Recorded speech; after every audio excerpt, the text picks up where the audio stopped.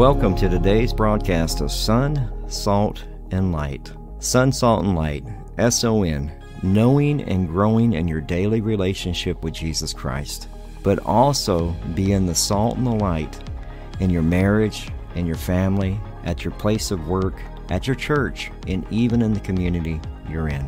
I'm Pastor Michael Petit. This is a radio ministry of our church, Calvary Chapel Devine, here in Devine, Texas. We are so glad that you joined us for today's broadcast. We are a Calvary Chapel, so we simply teach the Bible verse by verse, chapter by chapter. We believe that God uses His Word to transform, restore, and to change lives one verse at a time.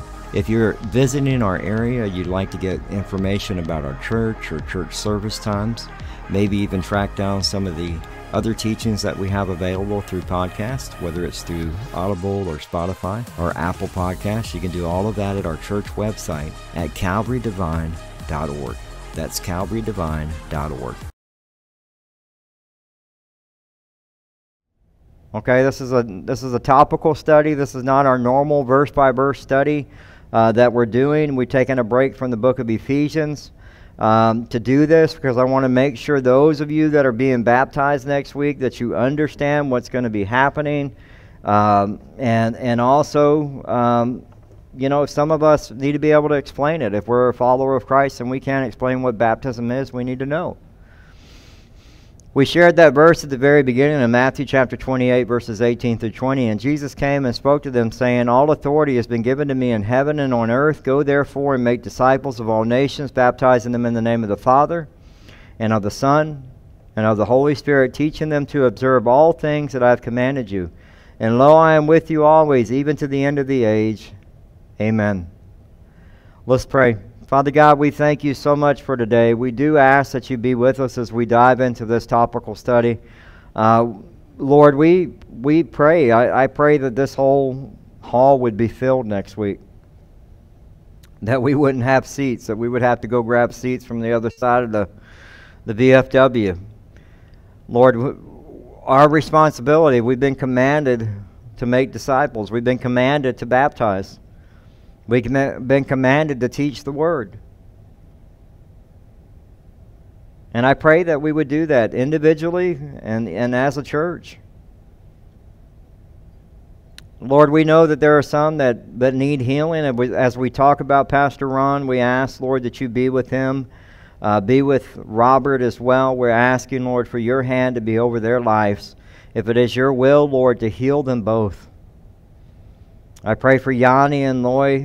They're both spouses, and just the ups and downs of having somebody who's sick, Lord, that you would strengthen them, bring peace to their hearts, comfort them in times of when they're seeing their husbands struggle with physical pain, with the just trying to keep food down, just all the things that happen with that, Lord. We ask that you be with them and the family.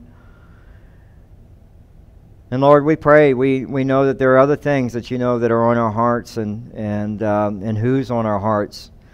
We pray, Lord, that you would hear those prayers as they cry out, as they're waiting for things to happen over this week, and just pray for good news, Lord.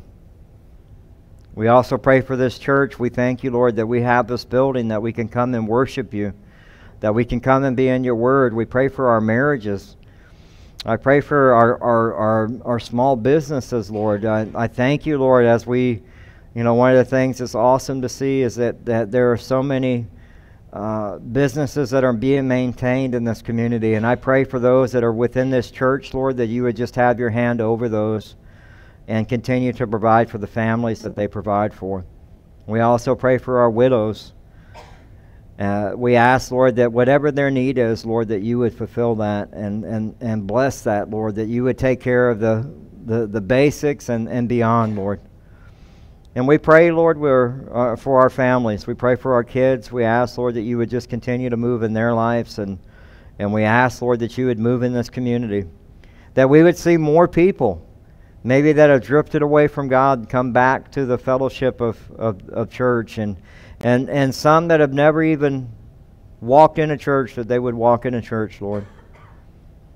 Speak to the hearts of this community. Work in their hearts, Lord, even the people within this building. that walk through these doors that come to play bingo, come to be in the bar, but they have no relationship with you, Lord. We pray that you would touch their hearts, that you would move in a way that you would be so real in their life that they would choose to follow you. And we ask these things in Jesus' wonderful name. We say that, and we thank you for this day. We ask it in Jesus' name. And everybody said, amen. Amen. So we see in Matthew 28, it talks about in verse 18 and 19, it goes into, we see Jesus receiving the authority, but we also see Jesus giving us a command. He tells us to make disciples. So the first thing we know is we cannot baptize anybody unless they're a disciple of Christ. They have to be a follower of Jesus, right? And that's where it comes in, where we know the verse very well in Romans chapter 10, verses 9 through 10, that if you confess with your mouth the Lord Jesus and believe in your heart that God has raised him from the dead, you will be saved. From the heart one believes unto righteousness, and with the mouth confession is made unto salvation. And then we see that we are to baptize them. And whose name are we to baptize them in? In the name of the Father, and of the Son, and the Holy Spirit. So the first thing we do is before we baptize you, we ask if you are a follower of Christ.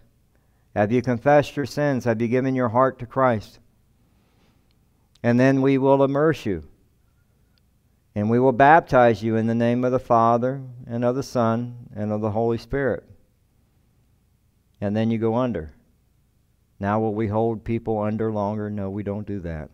I know that some of y'all probably need to stay under a little longer, right? I know they needed 2 people to hold me down.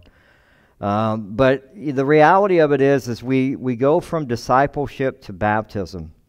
And then from baptism is teaching the Word. All of these things are what we're supposed to be doing.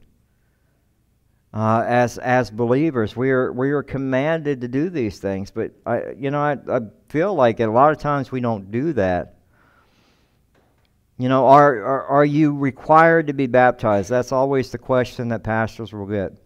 We dealt with one of the most popular questions this past weekend, or this past Wednesday night. Can you drink? Can you get high? Can you do mushrooms? Right? We dealt with that. And the reality of it is like when God puts a conviction on your heart, no, you can't. You just can't.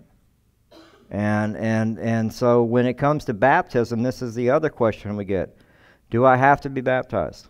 You don't. You don't. Because the thief on the cross was not baptized. We look at Luke chapter 23. When you look down at verse 41, it says, and we indeed unjustly, for we receive the due rewards of our deeds, but this man has done nothing wrong. And he said to Jesus, Lord, remember me when you come into your kingdom. And Jesus said, assuredly I say to you, today you will be with me in paradise. So one thing we know for a fact is that Jesus didn't stop everything, come down from the cross and go, somebody get me some water because I have to get him off the cross and I have to baptize him. Right? So we know that you're not required to be baptized. But what did Jesus think it was so important to be baptized? Because you're identifying with him in the baptism. Jesus was baptized. Before he started his earthly ministry, he was baptized. In Mark chapter 1, verses 9 through 11, it says, it came to pass in those days that Jesus came from Nazareth of Galilee and was baptized by John in the Jordan. And immediately coming up from the water, he saw the heavens parting and the Spirit descending upon him like a dove. Then a voice came from heaven, you are my beloved Son, in whom I am well pleased. Now we see that John's baptism was one of forgiveness. And did Jesus have sins that he needed to be forgiven of? No. He was sinless. In 2 Corinthians chapter 5, verse 21, it says, for our sake he made him to be sin who knew no sin, so that in him we might become the righteousness of God. In those verses you also see the Trinity represented as you see the Son there as he's being baptized, and then the Spirit descending upon him like a dove, and then the God the Father speaks, you are my beloved Son, in whom I'm well pleased. In John chapter 1, verse 29, it says, the next day he saw Jesus coming toward him and said, behold, the Lamb of God who takes away the sins of the world. And in Hebrews chapter 4, verses 14 through 16, since we have a great high priest who has passed through the heavens, Jesus and the Son of God, let us hold fast our confession. For we do not have a high priest who is unable to sympathize with our weaknesses, but one who is in every aspect has been tempted as we are, yet without sin. Let us then with confidence draw near to the throne of grace, that we may receive mercy and find grace to help in the time of need. We have a high priest. We have a high priest that was baptized, who sympathized with us, who was sinless, who didn't need to be baptized. But he did it because he was being obedient to the Father. He did it because he was fulfilling Scripture. Jesus didn't need to repent, but yet he did it.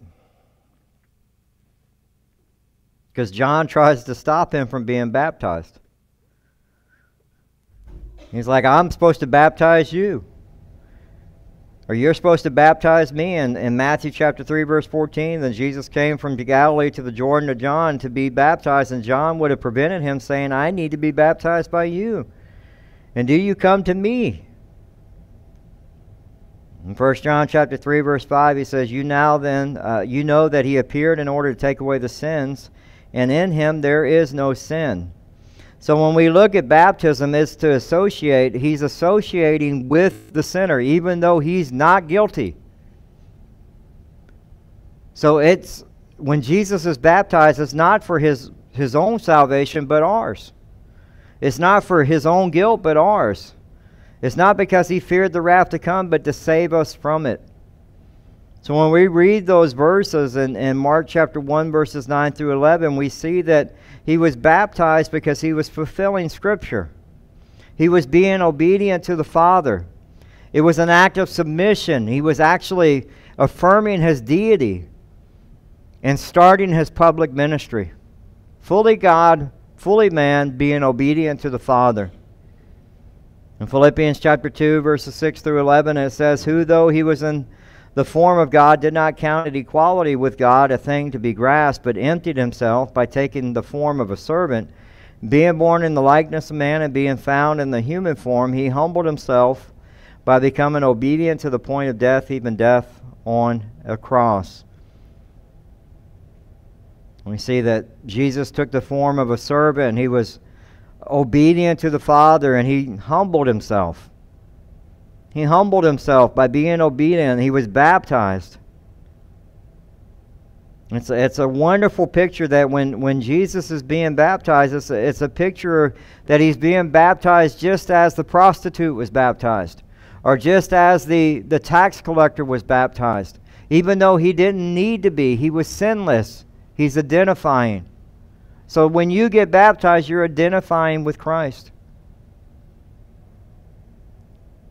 It's a beautiful picture, and as you see, the baptism itself is a picture of the future baptism on the cross. The baptism that Jesus stood for is a profound picture of gospel message that he would preach and fulfill. It's a picture of his death and the sacrificial atonement for sin and the resurrection from the dead. And the Apostle Paul put it this way in Romans chapter 6, verses 3 and 4. Or do you not know that as many of us were baptized into Christ, were baptized into his death?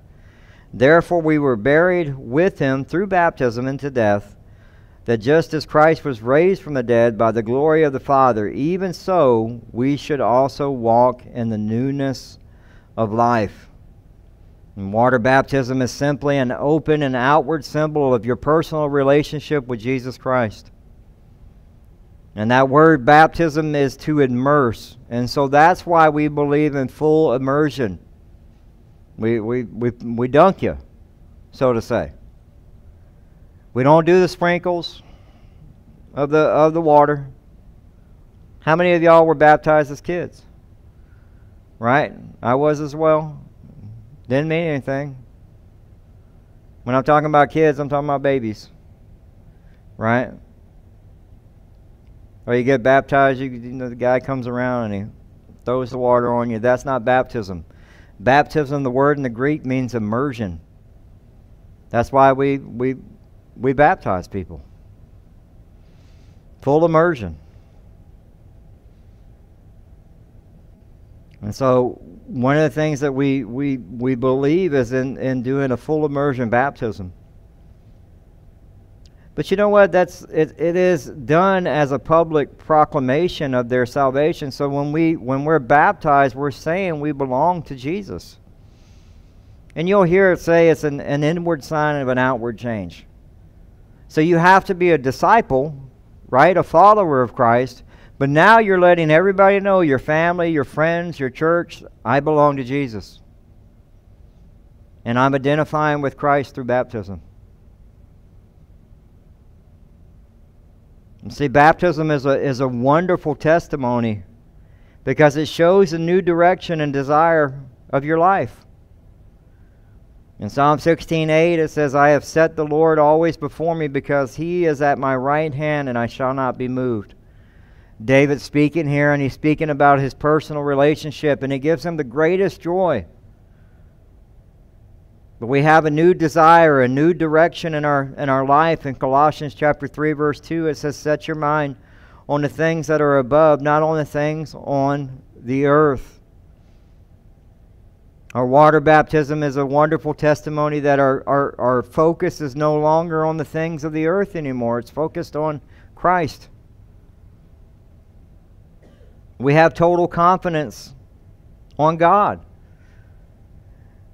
As you go through things in life, when you think back to your water baptism, I can remember the stress of my water baptism. I almost walked out. There was a battle going on that day. And Pastor Louis told me, he goes, well, if you want to serve in sound and help out with radio, I would like for you to be baptized. And I was like, okay. Let me tell you, that was probably one of the most stressful weeks I had in my life in a long time. And the battle that happened that day. But you know what? You're going to continue to have battles.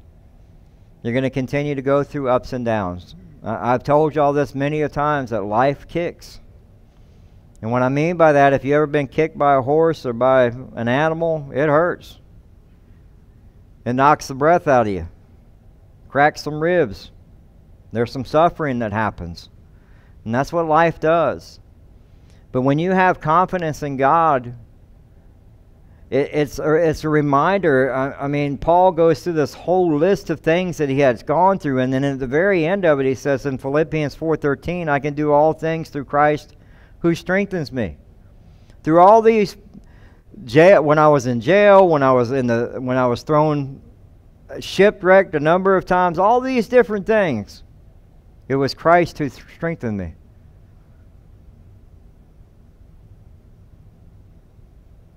It's our salvation. That we are His disciples. We're His children. We're His heirs. We're ambassadors of God.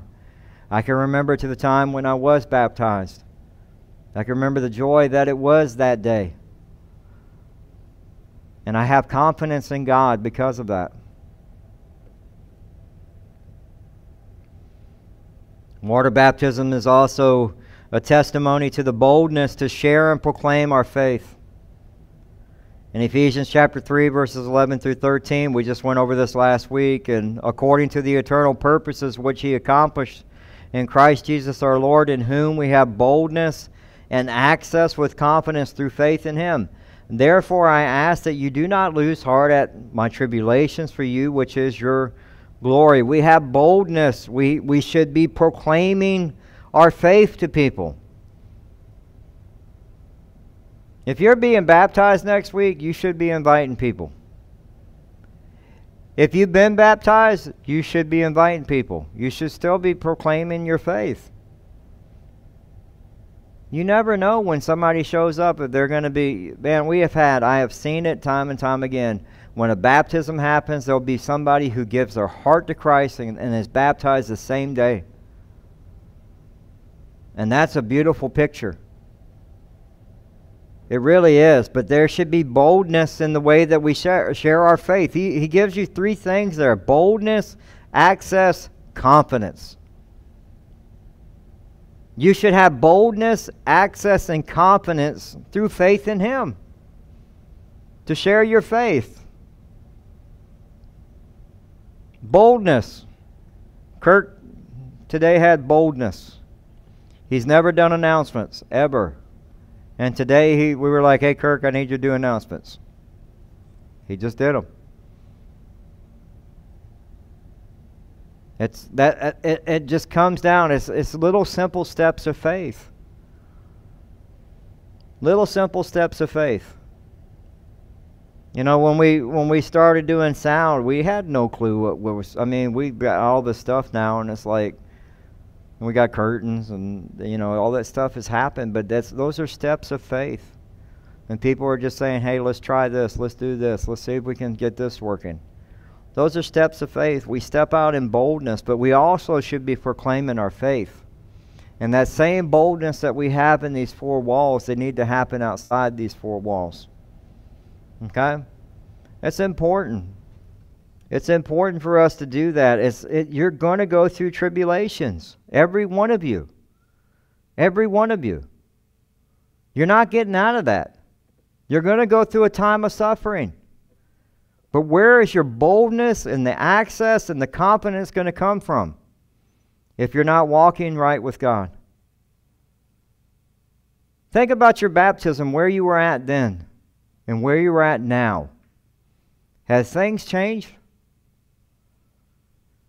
Are you drifting further away from God? Because maybe we need to dunk you again. Yeah. Sometimes people can be baptized 3, 4, 5 times. People walk away. It happens. But if you think back to that time when you gave your heart to Christ and you were baptized, where are you at now? That's a serious assessment that each of us needs to do as a follower of Christ.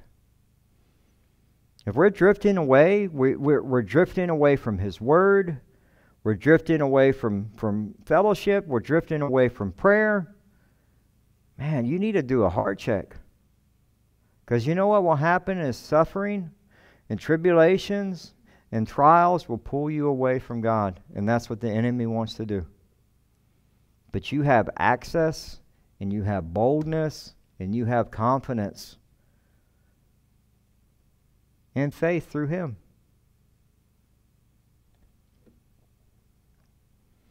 Another thing about water baptism, the testimony that I love about it is that it shows that you're casting away sinful habits.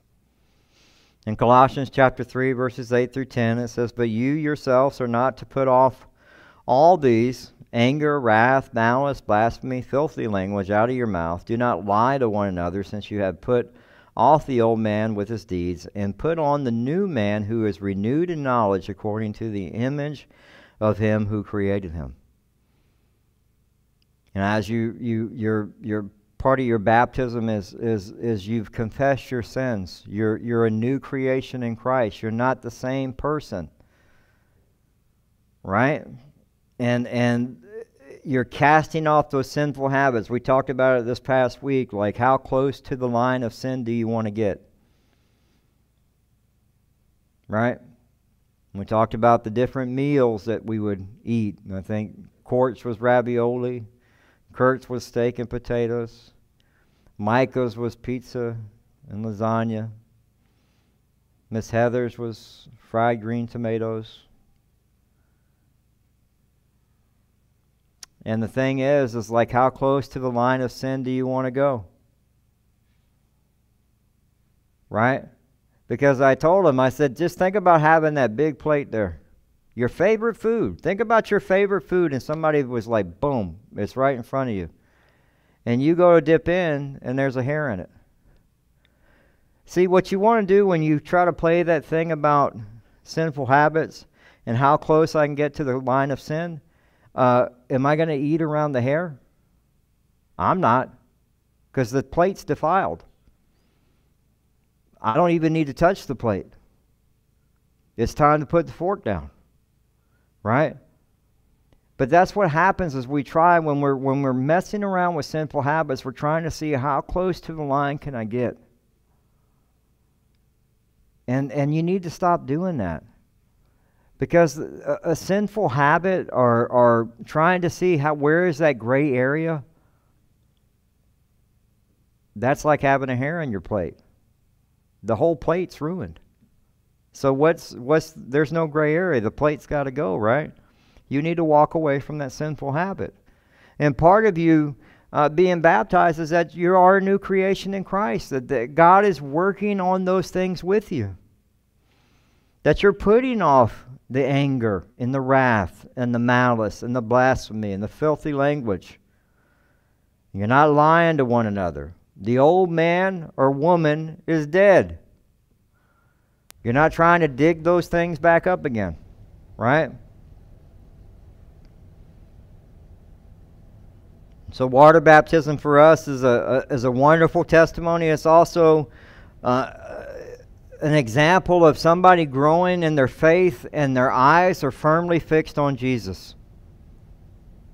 Their eyes are firmly fixed on Jesus. In Hebrews chapter 12, verses 1 and 2, it says, "Therefore, we also, since we are surrounded by so great a cloud of witnesses, let us lay aside every weight and the sin which is easily ensnares us, and let us run with endurance the race that is set before us, looking unto Jesus, the author and the finish of our faith, who for the joy that was set before us, before him he endured the cross, despising the shame, and has sat down at the right hand of the throne of God."